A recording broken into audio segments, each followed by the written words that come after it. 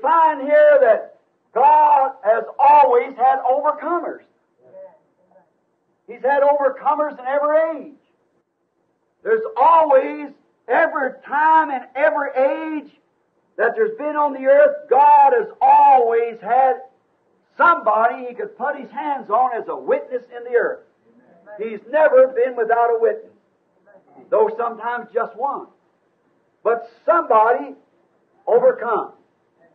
Now, like the saints of old, and a very fine man, a scholar, was saying after the 7 seals, he said, Brother Branham, you being a typologist, rather, said, how in the world are you going to put that church in the rapture without the tribulation period in a type?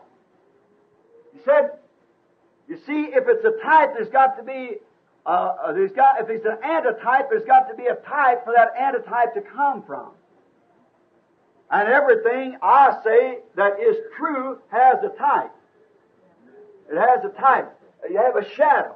And the Bible said the old things was a shadow of the new things to come. He said, but now, you took the Old Testament as a shadow. Now, he said, what are you going to do with this church?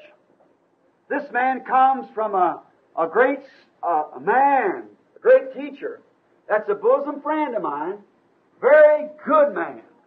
And he's a lovely brother. And I'd be daring to say one word against the brother. I wouldn't anyhow. As a Christian, I wouldn't say nothing against him. He don't agree with me on that one subject. But he's my precious brother. We eat together, and he's just a damn you fellow. I take his magazine, read his articles, and he writes some of mine, and so forth. And I've took many texts out of what I've read of his articles. Hear him say. He's a great man. But he just can't agree with me. I appreciate that. His sincerity, though he don't just one of these pushovers, just have to agree with everything you say. He's got his own convictions. And he stands for it. I appreciate that. And he's a good man. I'm not a teacher or a scholar at all. But this man's both teacher and scholar. But I can't agree with him because I don't see it. But it doesn't pertain to salvation. It's pertaining to the coming of the Lord. He sees that the church has to go through the tribulation period for purification. I say the blood of Jesus Christ purifies the church. Amen. It needs no. I believe that the church goes through the tribulation period, church organization, but the bride does not. Amen. Would you choose a woman you had to purify before you married her? Christ's bride is chosen. And she is elected. And she's God's bride. A bride of Jesus Christ. And now he said, how are you going to type that? If that bride goes up before she goes through the tribulation period, so I got scripture that shows you that the church is in the tribulation period. I said, just read the 6th seal. That's all. She's right there. Under the tribulation period. But find out just before that, the bride's done gone. Amen. She's in glory at that time. She has no purification. See?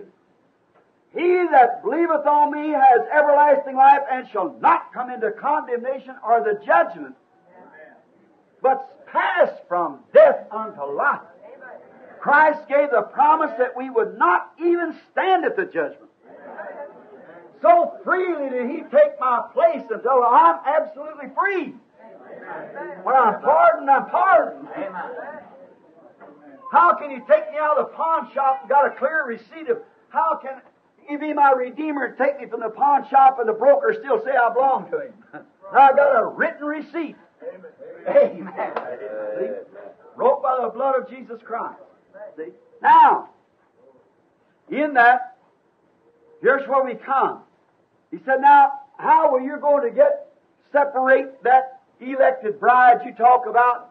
Now, how are you going to put that under a type? I said, very good. I said, here it is.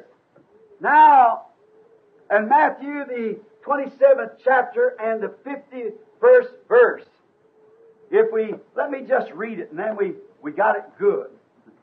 then we find out whether it was typed or not, whether it was the elected bride. Matthew, the 27th chapter, and the 51st verse. All right. We read this. At the crucifixion of our Lord, and behold, the veil of the temple was rent in twain from the top to the bottom. Now that was the law. The law ended right there because the veil kept the congregation from the holy articles of God. Only an anointed priest went in there, and that once a year. Remember? Now, God with His own hand, notice, from the top to the bottom. Not from the bottom to the top, is some 40 feet high. Notice, not from the bottom to the top, but from the top to the bottom, showed it was done by God. Rent the veil in two, then anyone, whosoever will, may come and partake of His holiness. See? All right. From top to the bottom, and the earth did quake, and the rocks rent, and the graves were opened, and many bodies of the saints which slept arose and came out of the graves after His resurrection, went into the holy city and appeared to many. Amen. There's that elected, that bride. Not all of the Jewish church come forth at that time. All of them made the same sacrifice. All of them was under the shed blood of the Lamb. But there was an elected group. And that elected group, as soon as the event come, that really believed in it with sincerity. Now, I'm coming to the word overcome. Now, hold that. These that had really overcome, sincerely making the same offering that the rest of them made, but in sincerity, overcome the things of the world. When the propitiation correctly was made for them, they were in paradise until that time. When that time was made, they had overcome and was resting, sleeping. See, many bodies of those that slept in the dust. See? Slept. Now, if we had time, we could go on back to Daniel. When Daniel, that elected one, that had overcome. And he said, close up the book, Daniel, for thou shalt rest in thy lot. But when the prince shall come, which will stand for the people, thou shalt stand in thy lot. Here it is. Daniel, this prophet of God, saw the end time coming. And he said, Daniel, you'll stand in your lot in that day. Here he was, come forth, not all of Israel, but the bride type of Israel. Now the rest of Israel don't come forth until the general resurrection. And now at the coming of the Lord Jesus, those who are really loving His coming, that's living for it. When He appears in the sky, amen, the church that's dead in Christ shall rise, and those will be changed in a moment. The rest of them will know nothing about it. Remember, appeared to those in the city. See, the rapture will be like that. We'll see each other, and we'll see them. The rest of the world won't see them.